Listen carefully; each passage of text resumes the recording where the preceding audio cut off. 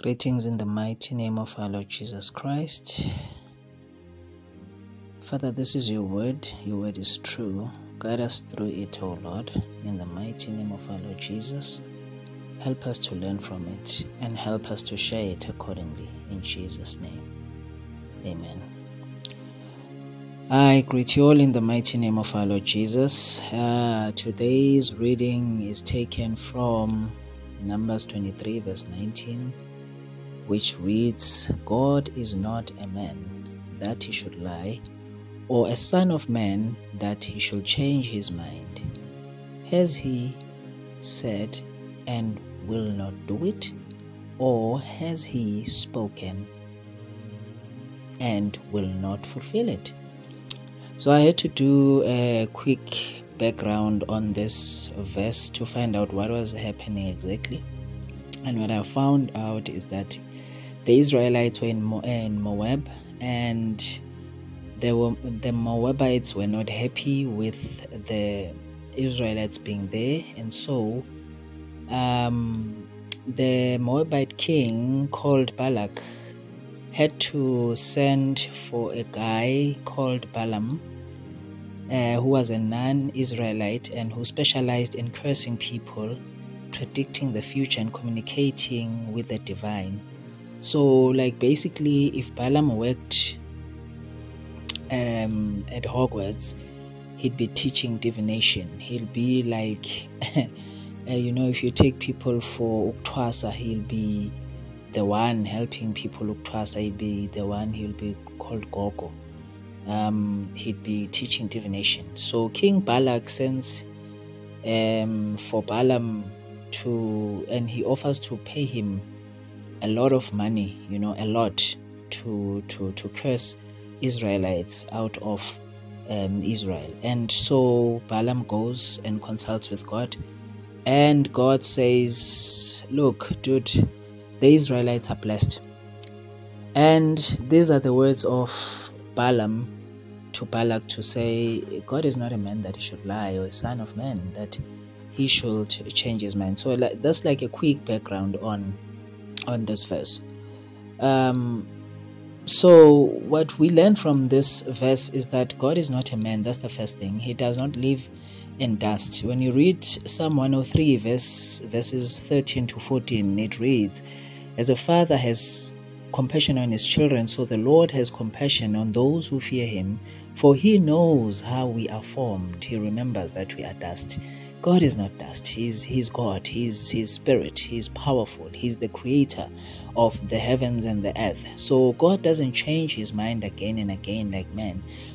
God has no terms and conditions like man. God never lies. Not he does not lie, or not that he cannot lie. God never lies. It is his nature to be truthful. God does not change his mind. Whatever God has blessed is blessed, and no amount of wealth can alter that. No amount of power can change that. No amount of knowledge can fathom that.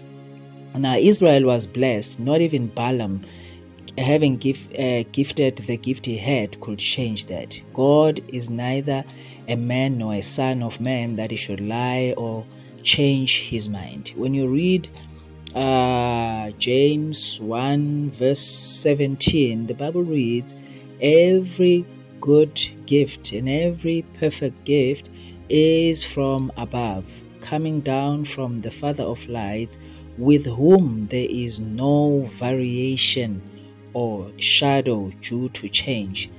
God is God, and he does not lie. He does not change his mind. Whatever God has blessed is blessed, and no man can alter that. No man can change that. Whatever God has blessed is blessed. And I believe that is a lesson that we should learn today, that whatever God has blessed is blessed, and no amount of money, no amount of payment can actually change that, or can ever change that. Whatever or whomever God has blessed is blessed. And that is important for all of us to know and understand. The second thing that we can learn from this as well is the fact that God's words stand. Whatever God has said, he has said. He can never wake up the following day. Well, he does not even wake up. The Bible says he neither sleeps nor slumbers. God is always awake. God is always looking after us. But if we were to say, for argument's sake, God sleeps, even if God was to wake up the following morning, his word stands. His words stand. So what we learn from this is, if we were to choose whom to trust between what man says and what God says, we should rather trust God than man. Unfortunately, brethren, we tend to put our trust more unto man, pin our hopes more unto man than to God. And that's why in most cases, we don't only get disappointed when man has decided to change their minds, but we get depressed because we put so much trust in man than in God. So this morning we are learning that God stands in his word. He is not a man that he should lie.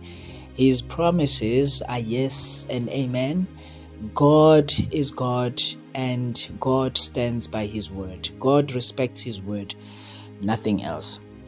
And so this morning, as we go forward, let's remember and let's reminisce on God's promises and declare that his promises upon our lives are yes and amen. May God bless the reading of his word this morning. May God bless your coming in and your going out. In the mighty name of our Lord Jesus, amen and amen. I hope you will have a blessed day, and I hope whomever you are going to meet today, you will remind them that God is not a man that he should lie. Amen.